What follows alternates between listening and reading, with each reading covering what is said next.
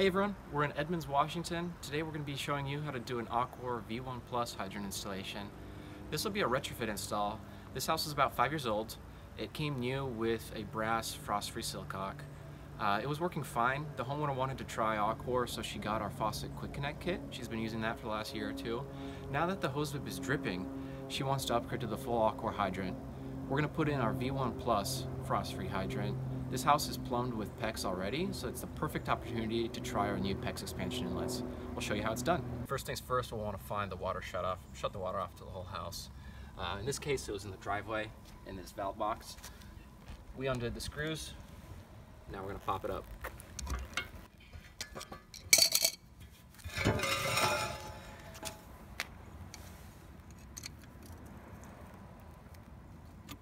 So now we're going to take off the faucet quick connect kit, and then we're going to drain the rest of the water that's in here.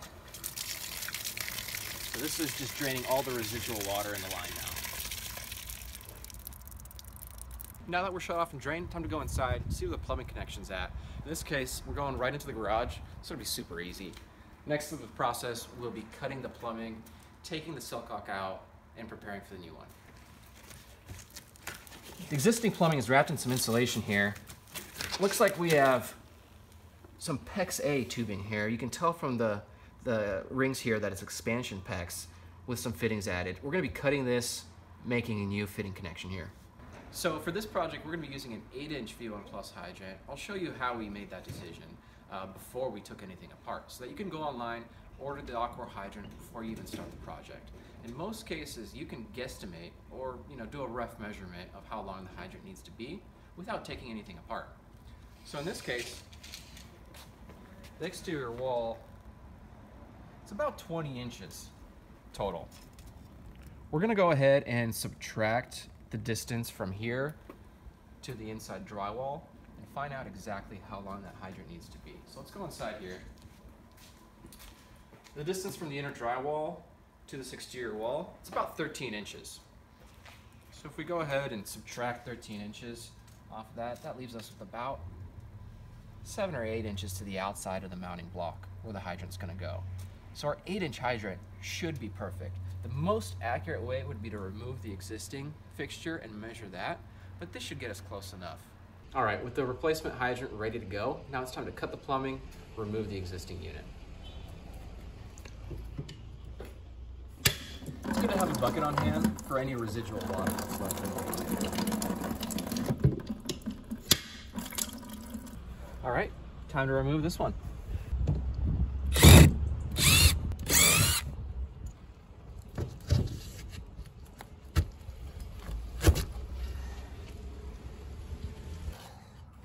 The hose connector, cover, template and instructions,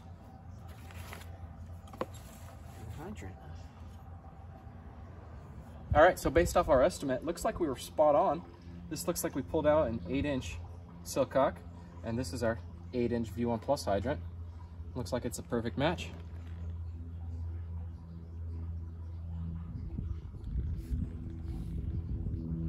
Now that we're ready to put the Aquor hydrant in, we're going to need to enlarge the hole a little bit more. Typically it's 1.25 inches for a standard frost-free.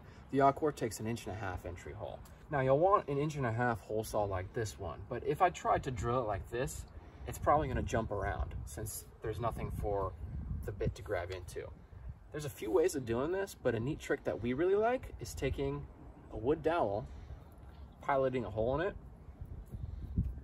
and then just slipping that onto the hole saw. This way it'll act as a guide and let us comfortably expand that hole.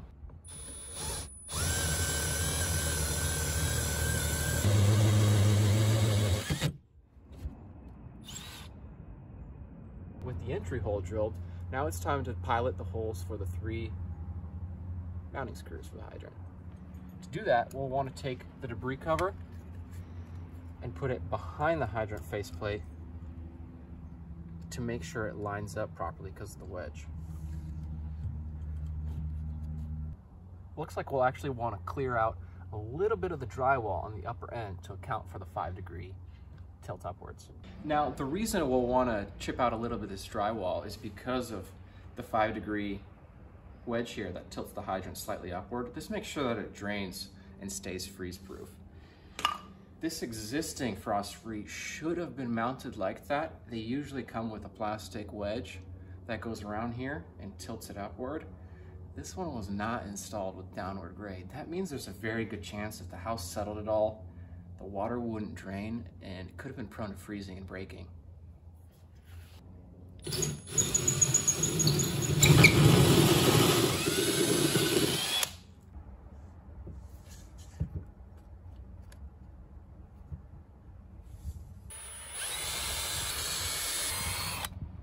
Now that the pilot holes for the 3 mounting screws have been drilled, we can secure this to the wall. But before we do that, we're actually going to swap the cover out for our optional brushed stainless finish. Here are our 4 options of finishes. This is the standard polymer slate gray that comes with the hydrant. We've got a brushed stainless, a matte black stainless, and then a matte white stainless. The homeowner chose the brushed stainless steel finish for this one.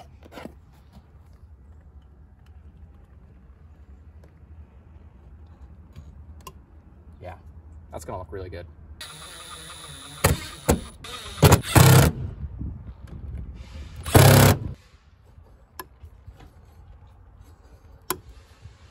Now with the hydrant attached to the wall, it's time to connect it to the plumbing.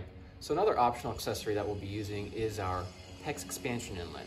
This will let us skip using a threaded fitting and adapting to the PEX and just go straight to it. Less threaded fittings, less chance of leaks, always a good thing.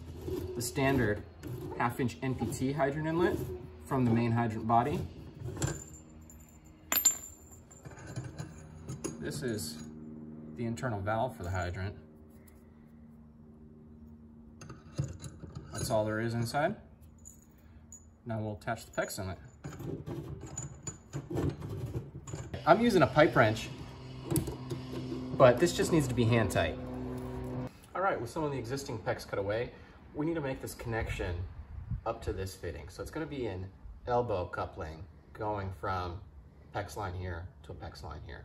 So let's cut a piece of PEX out, get it lined up.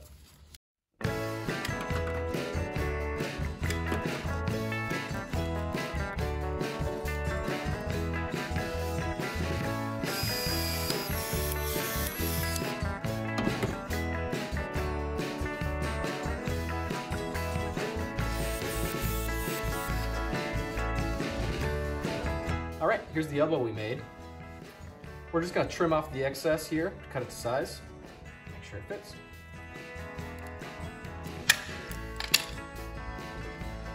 There we go.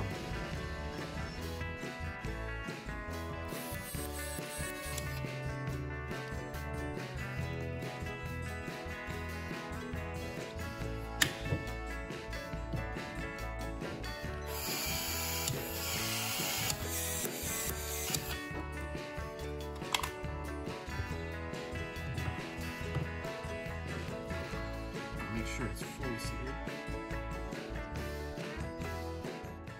Now that we've waited 15 minutes for the fittings to set and shrink down permanently, we'll go turn the water back on, make sure there's no leaks.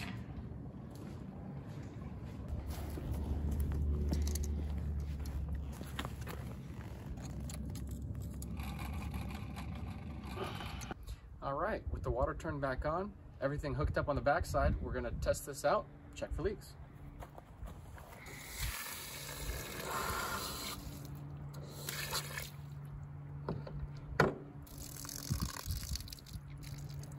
Looks great.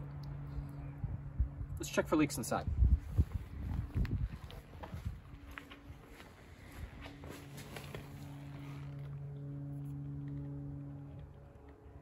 All dry. Now let's put the insulation back on.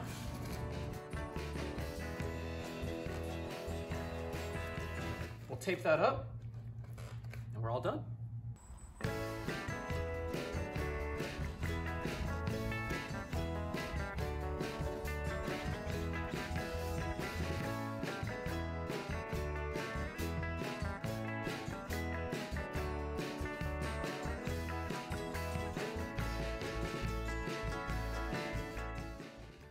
So a few of the tools that we're using for the job here. Of course, we got our Aquor house hydrant, tape measure, some pipe wrenches, drills, hole saw with our MacGyvered guide bit there, 3 30-second drill bit, some PEX A tubing, PEX cutters, PEX expansion rings, couplers, and our PEX expansion tool. All right, that was it. This was a pretty quick install. Took us about 45 minutes, start to finish. Very simple weekend project. With everything exposed like that in the garage, very simple to access. PEX makes it a breeze to connect, to adapt to it. If you have any questions about the installation process, about how to connect to the plumbing line, finding the shutoff, any of the details, we're always happy to help. Check out our blog online for more tips and tricks, or just give us a call or email. Happy to help. Thanks.